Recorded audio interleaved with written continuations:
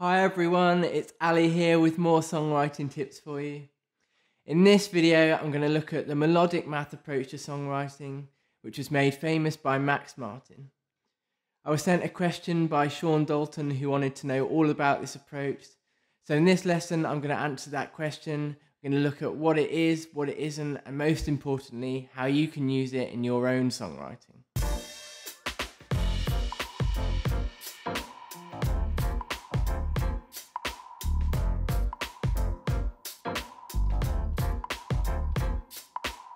Before we get into looking what melodic math is, I first want to talk about the man that's made this songwriting approach so famous, Max Martin.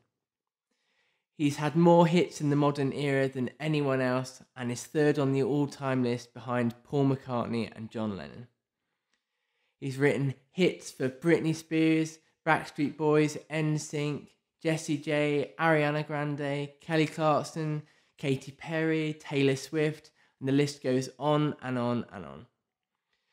Due to the amount of success he's had over such a sustained period of time, people have often wondered if there's a formula behind his success. If you do any research on Max Martin and look into how he writes his songs, read any interviews with the people he's worked with, you'll see the phrase melodic math comes up time and time again. This is an approach to songwriting that he's made famous. There's, to be honest, not that much known about it. You have to kind of piece bits of information together to try and understand what it is. So hopefully in this video, I'm going to piece that together through research I've done and help you understand what melodic math is and how you can use it in your own songwriting. Although a lot of these songwriting principles may seem very basic, very much songwriting 101-ish type stuff, you need to understand that it's not so much the principles that makes Max Martin so successful, but how strictly he sticks to them. Also realise that in this video it's not going to be everything there is to do with melodic math. I probably couldn't fit it into the time we have, but also not much is known about melodic math and a lot of it's not been made public and it's only really known by Max Martin and the people he collaborates with. So there's obviously a lot more to melodic math that we don't know about, but I'm sure by watching this video you can still gain a lot of insight and helpful tips to improve your own songwriting. So rule number 1, melody is king. Now this is true of nearly all modern pop songwriting, but perhaps to Max Martin more than anyone else. In an interview he said, "I can only speak for myself when I say that writing the melody first gives me more freedom than doing it the other way around. It's very important to have a great melody. If you have one, build your song around that. Don't make it too complicated." He's more inclined to fit the syllables to the notes of the melody and not worry too much about whether the resulting line actually makes sense. In melodic math, the lyrics are really there to serve the melody. Bonnie McKee, who's a famous lyricist and worked with Max Martin on In California Girls, said, "It's very mathematical. A line has to have a certain number of syllables and the next line has to be its mirror image. If you add one syllable or take it away, it's a completely different melody to Max. I can write something I think is really clever, but if it doesn't hit the ear right, then Max isn't really interested." The pattern in the chorus of California Girls is ABC, ABD, ABC, ABD.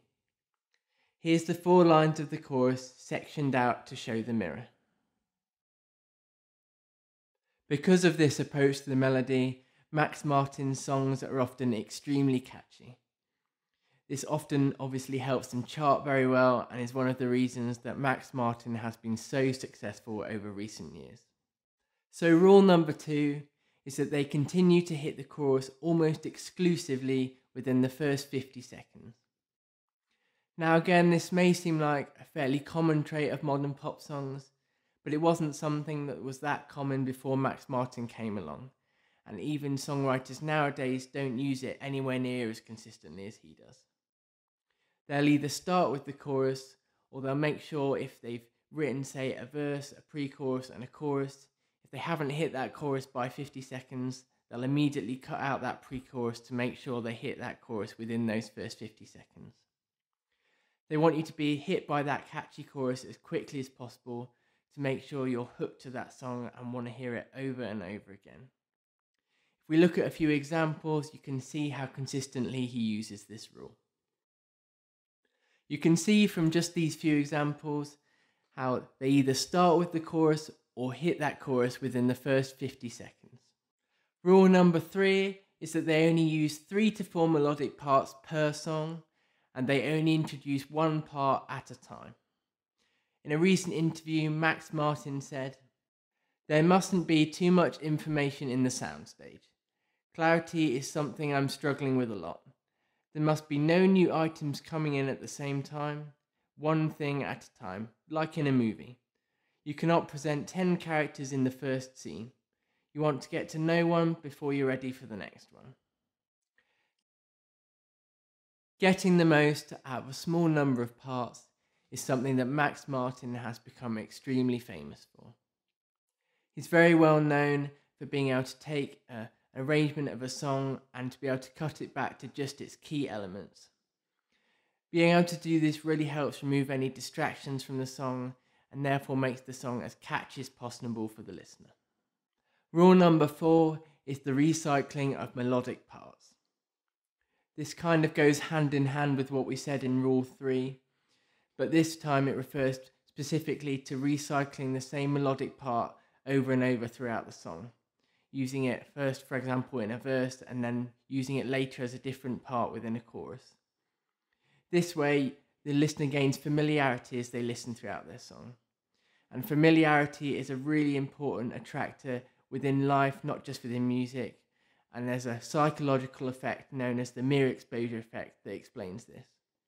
The mere exposure effect is a psychological phenomenon by where people are attracted to something purely because they are familiar with it. So by having melodies repeated throughout your songs, it really helps to make the listener feel familiar with your song after only a short time listening. This makes them hooked to the song so much quicker and therefore want to hear the song over and over again. So by repeating melodic phrases throughout the song, you're playing into this mere exposure effect and creating familiarity with the listener. By the time they've heard this song even halfway through, they already feel like they already know this song incredibly well, and this really helps them to get hooked to the song and want to listen to it over and over again. A nice example we can look at is E.T. by Katy Perry, where you have the verse melody recycled and used again in the beginning of the chorus.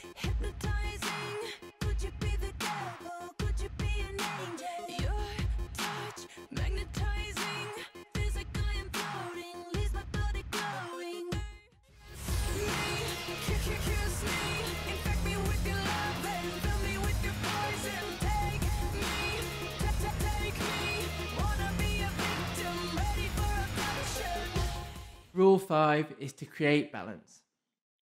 If he's written a verse melody that has a lot of rhythm to it, he'll contrast that with a very unrhythmic chorus melody.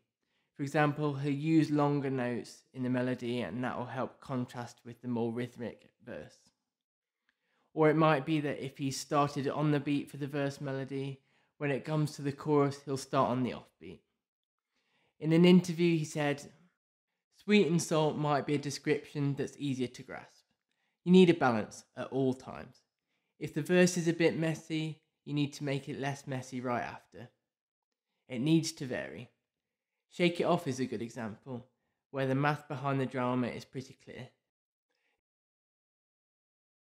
If the chords change a lot over the course of the song, it's better to stay within the same melodic structure. Once again, it's all about the balance." Recycling melodic parts again adds to that mere exposure effect we were talking about before.